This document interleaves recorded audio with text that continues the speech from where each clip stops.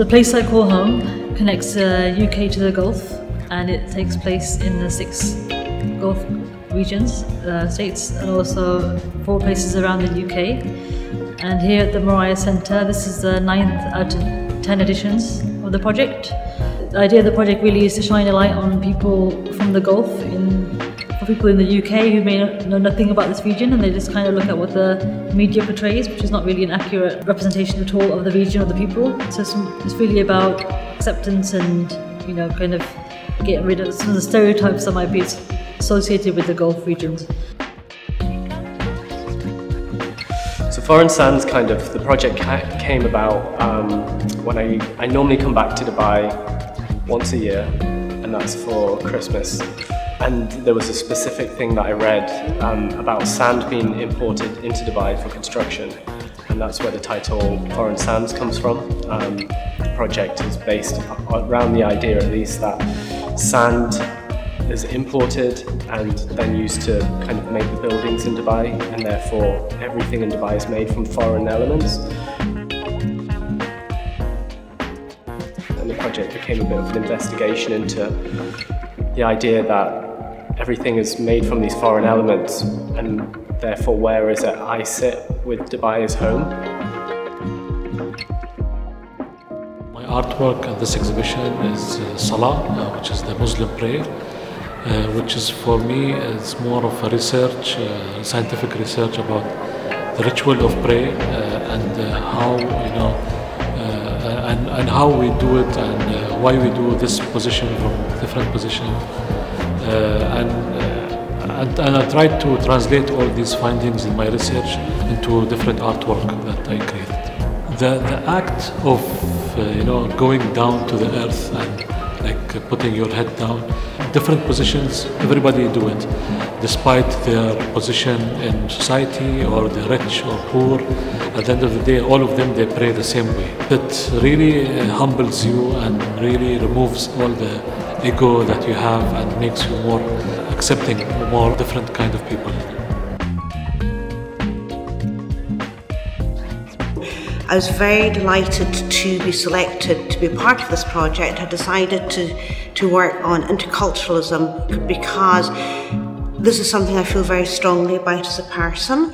I wanted to tell a story about what it's actually like living in Ras Al Khaimah as a British expat, and the relationship the British expats actually have with the local peoples, the local Emiratis, because I was kind of informed when we came over that they didn't mix, and there was some attitudes that they shouldn't mix. And I didn't like that. That really goes against my grain of how I see the world, how I perceive the world. And I was actually thinking I could maybe tell a story here and show other people this is actually how it is, that people do mix well together.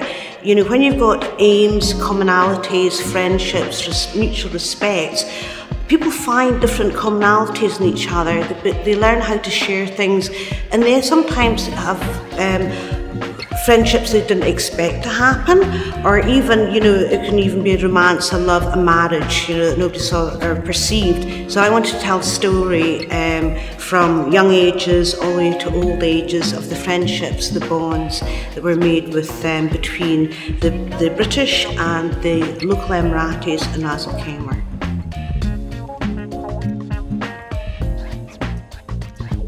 My project was photographing some places of special significance to me from my childhood and from later life as well.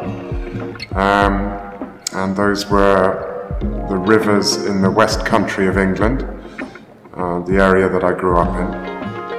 And then, as a counterpoint, photographing places that I spent a lot of time while living in the UAE. My fascination with the rivers began in one particular place that is in one of the photographs in the exhibition, which is the place that my father took me fishing for the first time when I was 8 years old. And I had a wonderful time there and became during my teens, became quite obsessed with fishing and spending time by rivers and in natural landscapes.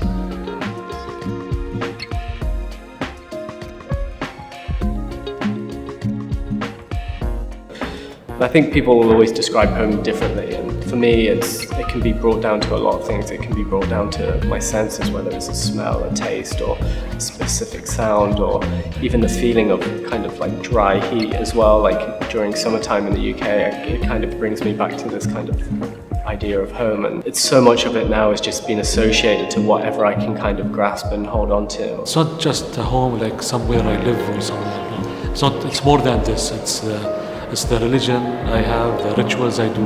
All this is part of the home that I live in. Cliched as it is, I think home is where the heart is. I think home is a feeling. I think a home is a sense of somewhere that you feel very, very comfortable in your own space. Ideally with loved people around you, but you know, Rathilcamber is my home. I'm here with my husband.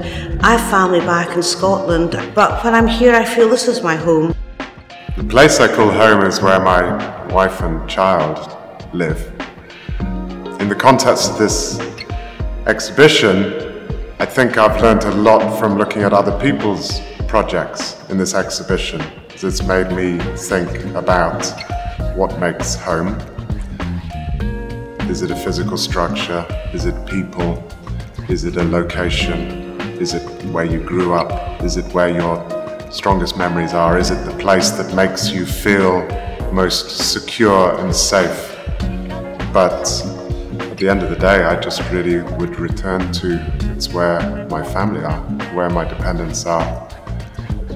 And hopefully that's also the place I go home in the evening.